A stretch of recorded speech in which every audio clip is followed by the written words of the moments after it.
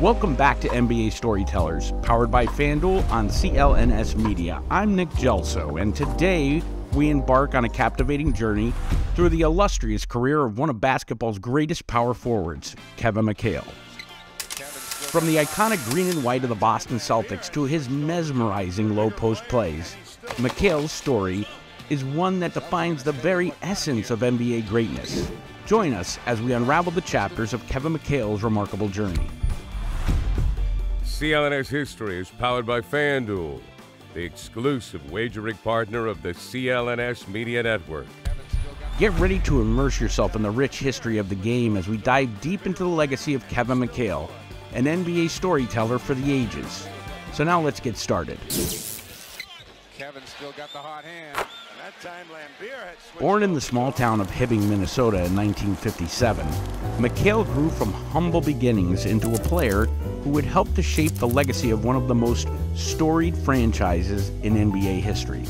Before his NBA career, McHALE honed his skills at the University of Minnesota, where his dominant play caught the eyes of NBA scouts. At center, number 44, Kevin McHALE. We really wanted McHALE. The Gophers were under some sort of restrictions by the NCAA. They could not. I think they played in the March Madness, and so he was really selected based on what we saw. It was a draft choice swap. There was no certainty to it. Obviously, it was third pick. So Boston will have the third pick. Star Minnesota, Kevin McHALE. we had the number 1 pick and the 14th pick. We traded the number 1 pick to Golden State. It's been a super situation I'm going into. You know, Boston's got a great club, a great tradition, and I just don't know what to think. It's like a dream come true, you know, going to Boston. And then we had the 14th pick, which I think went to Robert Parrish. I think, in fairness, Robert was a throw-in. And Red was always did recognize the big guys take a while to come back, to reach potential. And that's what, but we were taking a chance. McHALE's arrival in Boston heralded the beginning of a new era. Teaming up with Cedric Maxwell, Larry Bird, and Robert Parrish, McHALE became a vital part of one of the greatest front lines in NBA history. From 1980 to 1985, this formidable foursome would etch its name in the annals of basketball lore. Harris. Johnson.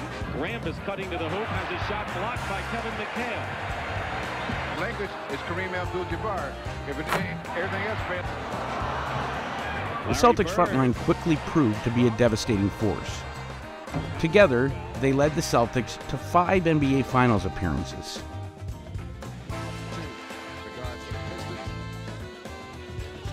Kevin still got the hot hand. That time Lambeer had switched over to him. Bigger player, and he's still scoring. I knew we'd be good. I didn't know if we'd be quite that good. Capturing the title in 81 and 84, during their premium years, they got better every year they came back. Every year they was better. They didn't rely and live off what they did the past season. Hey, the league is big, man. And as I said, I came in and clearly after my first week of practice, I went, okay, Cedric Maxwell better than I am, Robert Parrish better than I am, Larry Bird better than I am. I got to improve. But I took pieces of all your guys' games. We had Larry, which was a great offensive force. He had the respect of the officials, and plus he was able to create offense. Kevin and myself, we could all shoot the basketball. We was all great finishers. Larry was able to create a lot of offense for Kevin and myself, but we got a lot of points. I like to go back and see how many layups and dunks I got. You know, Robert's just shooting over. I did more of a fadeaway. I just learned how to shoot over the top of people like Robert did. And then with Larry, it was just clever. You know what I mean? Larry had all the clever stuff. He probably gave up more than anybody. He didn't demand it. He liked his shot. Oh, that was a heck of a play. And I think everybody, when you play on a really good team, everybody sacrifices for each other but it's not a sacrifice. It's just that if Robert had it going, what you did many nights, he just got the ball. But, you know, just playing against you guys, I tell people all the time, Max was so supportive. And, you know, and not only with me, it's great being with you guys because you guys kept everything fun, competitive. But there wasn't. I never thought as a rookie. I was never overwhelmed at all. So you guys were all better than I was. I was trying to figure out what the hell I was doing, and you guys helped me so much. It was just amazing. I tell people who our arch enemies were, and for you and I, it was Robert Parrish and Larry Bird, because every day in practice it was me and you together. Okay, we got to go at these bitches today, and it was like, I think back on it, I'm like, man, that was unbelievable basketball. When you think about those Hall of Famers and basketball IQs and the way guys played. And once Maxwell was traded to the Clippers, Robert Parrish, Kevin McHALE, and Larry Bird would go on to win their third and final championship in 1986. By this time, they were dubbed the Big Three. McHALE was known for his exceptional footwork and an array of low-post moves, which became a nightmare for his opponents. His unique ability to score, rebound, and block shots earned him 7 All-Star appearances and 2 Six-Man of the Year awards. But McHALE was way more than just an offensive force. He was a formidable defender, earning 3 All-Defensive First-Team nominations. His high basketball IQ and unyielding tenacity and high threshold for pain made him one of the toughest players of his era. When discussing Kevin McHALE, we must give special attention to his artistry in the low post. The NBA had never seen anything like it before and has struggled to find anything like it since. McHale's offensive repertoire was so varied and nuanced that his Celtics teammates, Larry Bird and Danny Ainge, referred to him as the Black Hole. McHale's signature move was the up and under, affectionately known as the McHALE move. He would catch the ball with his back to the basket, give a slight shoulder fake, as if he was going to go up for a shot. He'd cause the defender to rise in response. Then McHALE would pivot underneath the defender and smoothly finish at the rim. His 6'10" frame, coupled with his extraordinary long arms and nimble footwork, made his move practically indefensible. The baseline hook shot was another weapon in McHale's low-post arsenal. Whether it was a running hook across the lane or a stationary sky hook on the baseline, McHALE could score over both shoulders, making him unpredictable and really hard to guard. McHale's drop step was lethal. He would catch the ball, feel where the defender was leaning, and then quickly spin towards the baseline for a layup or dunk. His speed and precision frustrated opponents and drew many fouls. Finally, it's important to mention Kevin McHale's exceptional footwork and ability to draw fouls. He was a master at feeling contact and using it against his opponents. His knack for getting defenders off balance allowed him to draw fouls consistently and earn trips to the free throw line. Kevin McHALE, as a rookie, established that he could play both forward and center. Unstoppable, unguardable, the best low post man of the last 50 years. The best low post man, unequivocally, was and technician in the low post was Kevin McHALE. And he had more moves than Kareem. McHALE he could post up on either box, turn to the right, turn to his left, had up and under moves, stutter step moves, had a variety of moves, and which Hubie Brown labeled once his bank vault of moves, quote unquote.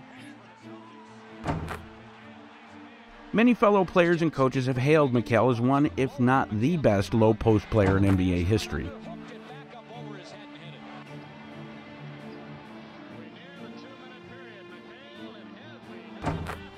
His blend of skill and intuition, unyielding tenacity, made him a nightmare for defenders and a legend in the annals of NBA basketball. Actually, my personal nemesis is Kevin McHALE because he's the best player I ever played against. Mac is unguardable. Mac had to be double team, triple team. You know, he taught me it's only right. You could not stop him. I've always said that you could not stop that guy. And on the other end, I had to use every ounce of energy I did to score on him. That guy, when I looked at, because we all look at the schedule, we're like, okay, I can have some fun that night. Better get a good night's sleep that night. I mean, we all say the same thing about different guys, but Kevin McHALE is the best player I played against because he was unstoppable offensively and he gave me nightmares on defense.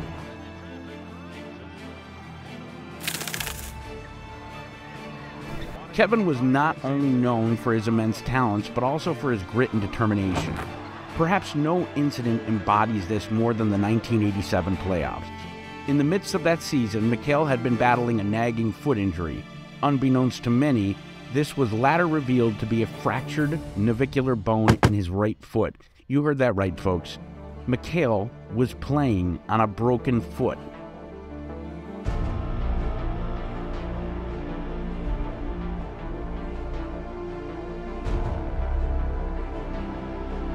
I made a decision to play. I'll worry about long-term later. Just, we'll do all the tests and everything we have to do after the season to see what needs to be done. But right now, I don't want to deal with that. I just want to play basketball.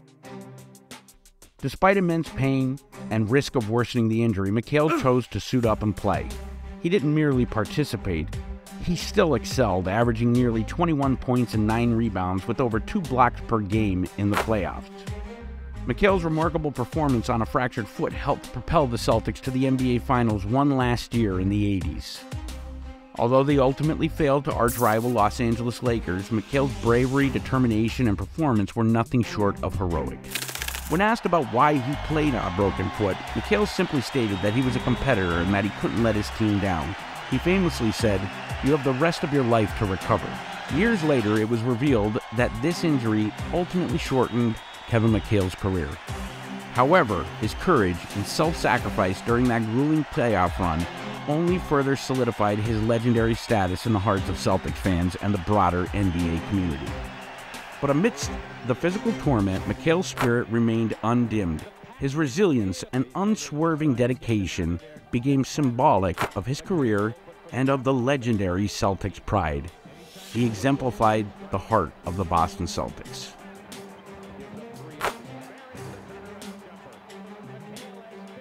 From 1988 to 1992, a period of transition dawned upon the Celtics. Larry Bird, Kevin McHALE, and Robert Parrish, the revered Big Three, had given the franchise its glory days. The late 1980s presented fresh challenges.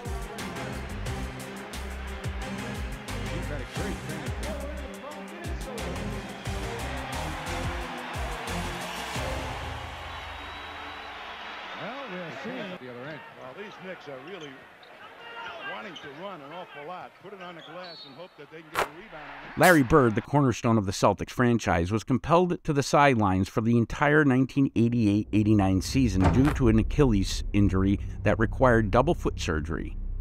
With Bird out, the Celtics looked towards Kevin McHALE to lead the team. Kevin rose to the challenge, embodying the spirit of Boston basketball. He became the team's offensive focal point, delivering sterling performances game after game. During the 88-89 season, McHALE posted an impressive 22.5 points per game while grabbing almost 9 rebounds. He led the Celtics in scoring, demonstrating his ability to take over the mantle of leadership in Bird's absence. Red Auerbach, the legendary architect of the Celtics, had built a team that could weather adversity. With Auerbach's foundation and McHALE's unyielding performance, the Celtics continued to stay relevant. Notching a .500 record at the end of the season, the Celtics entered the playoffs as the 8th seed, unfamiliar territory for a team that dominated the decade of the 80s. They faced off against the Detroit Pistons in the first round, who would go on to the NBA Finals. They swept the Celtics, ending McHALE's short stint as the leader of the team. When Larry Bird returned to the parquet in 89-90, McHALE selfishly returned to his role as the second option, exemplifying his team-first mentality.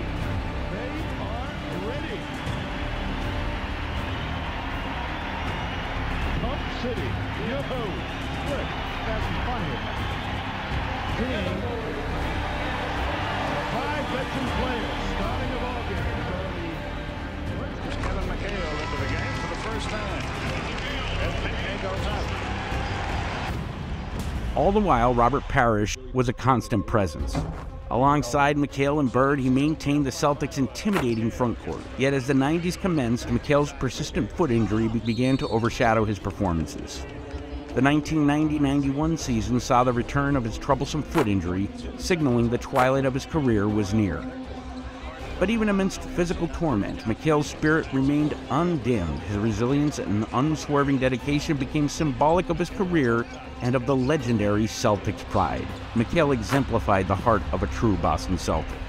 As the seasons moved forward, McHale's foot injury became a recurring theme. In 90-91, the familiar pain resurfaced, casting a shadow over his performance. To mitigate the risk of further damage, McHALE had to wear a cumbersome hard brace during games. The brace was a constant reminder of the physical toll he endured, hampering his mobility on the court. Despite the discomfort and reduced agility, McHALE continued to play, showcasing his resilience and commitment to his teammates. His statistical production may have dipped, but his impact on the court and in the locker room remained invaluable. One of the great power forwards that have ever played in the NBA. Kevin, he was a gamer. He was an ultimate gamer. You throw the ball to him, you might not get it back because he can score on anybody. He won't throw it back to you. It's called a black hole for a reason.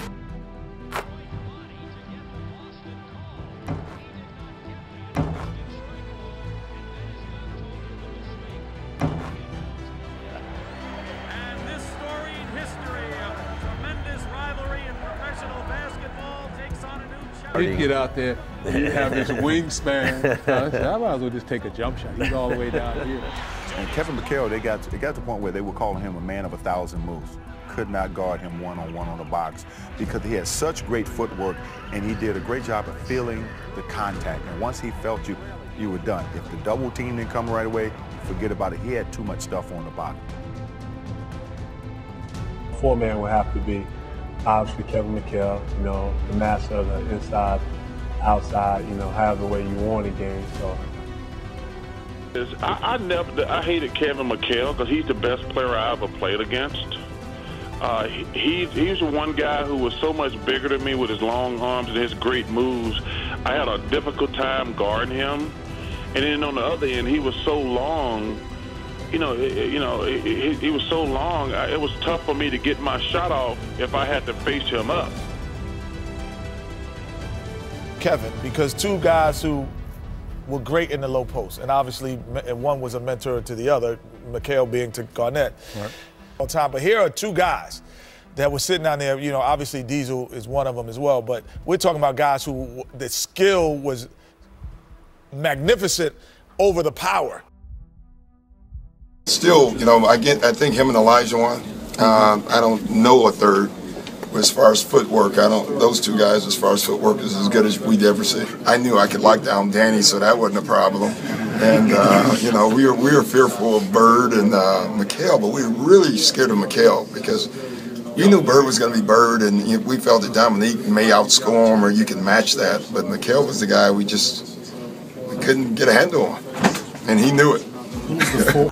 When you think about the post-it being big man, pounding, physical presence, and then all of a sudden around the 80s you start to see, you know, the Kevin McHALEs, the Jack Sigmas, the Charles Barkleys, took a finesse kind of approach to it. And it kind of really birthed, you know, myself, Chris Bott, even Dirk Nowitzki, guys Tim Duncan you can throw in there, that kind of shaped us to what we are. And what I mean by that is, you know, before you had Wilt, Shaq, strong guys being grit, then you see another style of post, and it was really transformed by, you know, the Sigmas, the Adrian Dantleys, the Kevin McHALEs, using pump fakes from not just verticals, but at angles, using the backboard, up and unders and stuff like that to where you get to, you know, my class, and we was more face-up shooters. It's time the playoffs are right around the corner. It's time to really gear it up and try to get something done. I think that your season is all really looked back on as to how far you get in the playoffs and how deep you can get in there.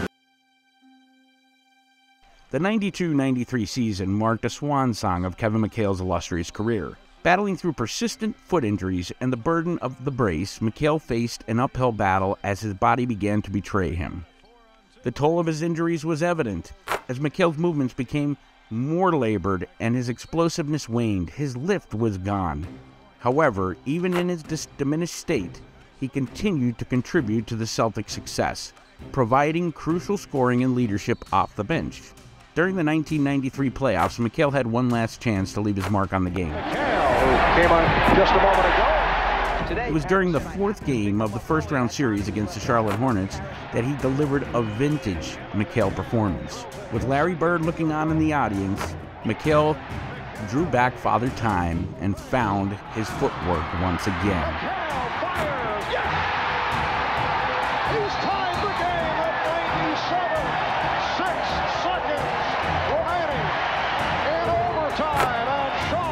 was an unparalleled display of skill and determination. McHALE poured in 30 points, demonstrating flashes of his former greatness. The Boston Garden crowd erupted in applause, recognizing the enduring spirit of a Celtics legend. Although the Celtics fell short in that series, McHALE's final game served as a fitting tribute to his incredible career. It was a reminder of the countless memories he had provided to the fans of Boston and his unwavering commitment to the green and white. There is the strip, the hit, and the shot attempt. It's a good call by the officials. It is a continuation. Today, Kevin McHALE's number 32 hangs proudly in the rafters of TD Garden, alongside his teammates Larry Bird, Dennis Johnson, Robert Parrish, Cedric Maxwell, and Reggie Lewis. It's a permanent reminder of his lasting impact on the Celtics organization. His career embodies the essence of Boston basketball. It's been a great honor over the last 13 years that we played with you, DJ, I think, for what, 6 or 7? And what a teammate. And congratulations, and now that you have joined us high above courtside, say congratulations to you and your family, and what a ride it was. Thank you.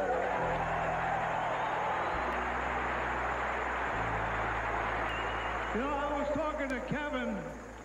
talking to Kevin before we came out here, and if he knew this was going to happen and be like this, he was going to come back next year and then retire again a couple more years.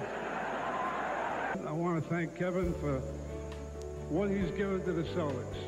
He personifies everything we dreamed about of being a Celtic player.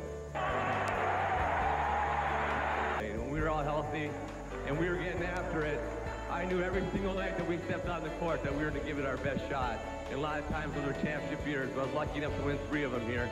And those were absolutely the best days of my life. You know, going up there with the numbers of the people who have been retired, it means so much that I got a chance to know those people. There's very few organizations where you get a chance to know all the older players.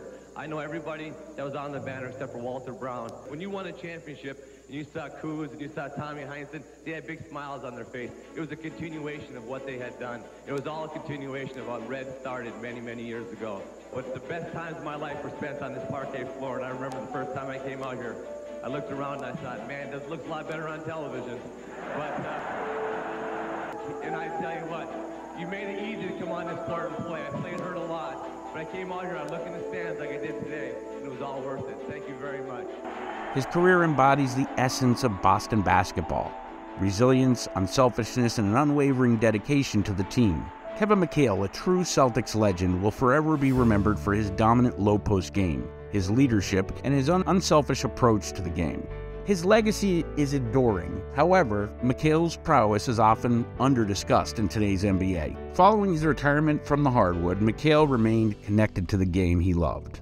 He took on various roles in the basketball world, including coaching, broadcasting, and vice president of basketball operations for the Minnesota Timberwolves, where he drafted the big-ticket Kevin Garnett. McHALE's basketball acumen and leadership qualities led him to coaching positions, where he impacted his knowledge and passion to the next generation of players. He served as head coach of the Minnesota Timberwolves, Houston Rockets, and he left an impact on both teams that he guided. In addition to coaching, McHALE also shared his insights and expertise as a basketball analyst on Turner Sports. His unique perspective and articulate commentary made him a respected voice in the media. Even after his playing career, McHALE's influence extended beyond the court. He remained involved in charitable endeavors and continued to inspire others through his dedication to the game and his commitment to making a positive impact. Kevin McHALE's post-playing career has solidified his legacy as not just a player, as a mentor, commentator, and undeniable NBA personality. His commitment to the sport and his enduring impact on the basketball community will always be remembered. Kevin McHALE, a true Celtics legend, will forever be remembered for his dominance of the low-post game, his leadership, and his unselfish approach to the game of basketball. McHALE's legacy continues to inspire the next generation, reminding us of his indelible mark that he left on the sport. Thank you for joining us on this journey through the remarkable NBA career of Kevin McHALE. From his dominance in the low post to his unwavering commitment to the Boston Celtics, McHALE's impact on the game will forever be etched in basketball history. And there you have it, NBA fans. We hope you enjoyed this captivating chapter in our NBA Storytellers series. Don't forget, we're powered by FanDuel. Go to FanDuel.com/Boston to support our channel. Celtics fans, NBA fans, don't forget to like, comment, and subscribe to the NBA History channel on CLNS for more fascinating stories from the rich tapestries of basketball. Until next time, this is Nick Gelso. Keep the love of the game alive, and tune in to the next Storyteller series. Sign up at FanDuel.com/Boston and get in on the action with $200 in bonus bets, guaranteed, when you place your first $5 bet.